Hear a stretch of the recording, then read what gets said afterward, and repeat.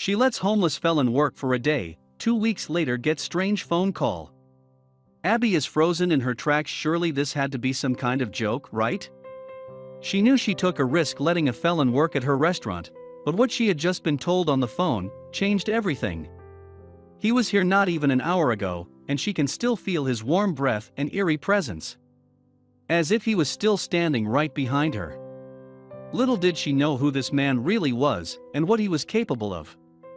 Abby Smith had worked at her small Scandinavian restaurant for 5 years.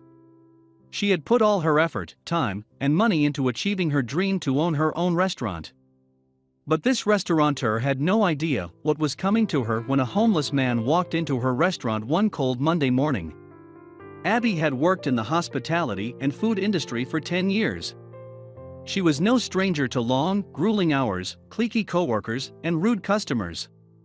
That's why when she opened her own business she knew it was for the best. Throughout her decade-long career, Abby thought she had seen it all. But she never knew what was in store for her one Monday morning. Abby woke up at 5 a.m. on the dot. It was another Monday morning, and another day at the restaurant. She rubbed her tired eyes and got showered. She thought it was just going to be another ordinary day. But she was so wrong. Abby arrived at work ready to start a busy day. She wiped down the surfaces, got the food ready, and opened up the front ready to start the day. Then suddenly, a homeless man appeared and he walked into the restaurant. Abby couldn't imagine how this meeting would turn out. "Excuse me," the homeless man said. His voice quiet, "I'm Ricky, do you have any spare change?" Abby looked at the homeless man and saw sadness in his eyes. "Do you not have a job?" Abby bluntly asked. Ricky was taken back by what she said.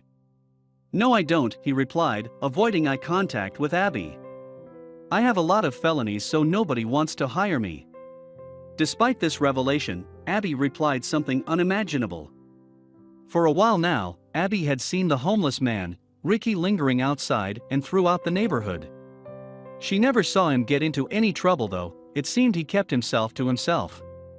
So when Ricky came into Abby's restaurant and asked her for some change, not even Ricky could have expected her answer. Abby knew she could use some helping hands in her restaurant, so she offered Ricky a job. His face and eyes lit up like a child at Christmas. She offered him to work the entire day washing dishes and tidying up. Ricky got to work straight away, and for lunch, Abby made him a sandwich. But when she handed it to him, he snatched it from her hands, and as quick as a cheetah, he darted out the restaurant. Abby's heart dropped as soon as she saw Ricky run out the door, so she chased after him. But around the corner, she saw he had given the sandwich to another homeless person. He soon made his back to the restaurant, and Abby's heart warmed at his kind gesture. But she had no idea what was coming. Throughout the day, Abby tried to get as much information as she could about Ricky and his life and past. He told her he was from Puerto Rico, but apart from that he was quiet and seemed hesitant to open up. What was he hiding? With the restaurant not bringing in enough money, Abby knew she couldn't keep Ricky on permanently. Times were hard and Abby was struggling to get by as it is. So, at the end of the day, Abby said goodbye to Ricky. She thought it would be the last time she would see him. But she was wrong. However, the day after and for the following 2 weeks, Ricky appeared at the restaurant, ready to start his shift. Like clockwork, he appeared at the door, his smile beaming through the glass.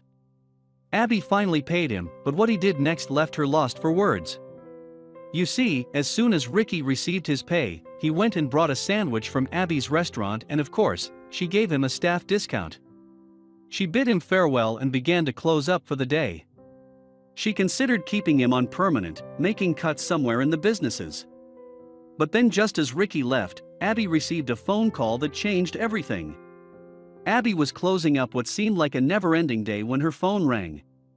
She picked it up, but she didn't recognize the number. With hesitation, she answered the call.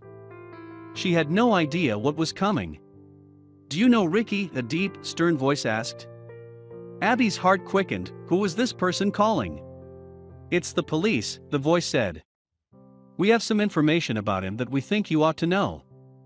With fear in her stomach, she asked the police to tell her everything they knew about Ricky. But she couldn't have expected the answer. Not in a million years. The police claimed that they had encountered Ricky numerous times out and about in the town, so they decided to do a little research. They found that Ricky was from Puerto Rico, and he came to the USA in hopes of becoming an actor. However, he soon ran out of money and became homeless. But what the police said next left Abby feeling sick to her stomach. "Bring him in tomorrow," they said. "Make sure he's at your restaurant, we want to see him," the police officer demanded. An uneasy feeling crept up Abby's spine. Why did they want to see him? Was he in trouble? With hesitation, she agreed. But she had no idea what the police were up to. The following day, Abby arrived at work feeling uncertain about what was ahead. Like clockwork, Ricky appeared at the front door. As soon as she saw him, Abby wanted to tell him about the police, but her gut told her not to. She was going to wish she had told him. As soon as Ricky arrived at the restaurant, he had a smile slapped on his face. He started to clean down the sides, but then his smile turned upside down as soon as he saw two police officers walk in the door. Their eyes were looking straight at Ricky. Ricky quickly tried to leave the restaurant, but the two police officers stopped him. They weren't having any of it. "Don't worry," they said, blocking the exit. But Ricky had every right to be worried when it came to police officers. You see, 4 years ago, after failing to make it as an actor and burning through whatever cash he had left, Ricky ended up being homeless. He was well aware that cops could sometimes be the bad guys, so he made sure to stay far away from them as possible. But Ricky had no idea what these two police officers were going to do to him. "Come with us now," they said while leading Ricky outside and into their cop car. Meanwhile, Abby looked out the window feeling sick to her stomach watching Ricky get forced into the car. What had she done? Had she made a huge mistake? In a couple of hours, all would be revealed.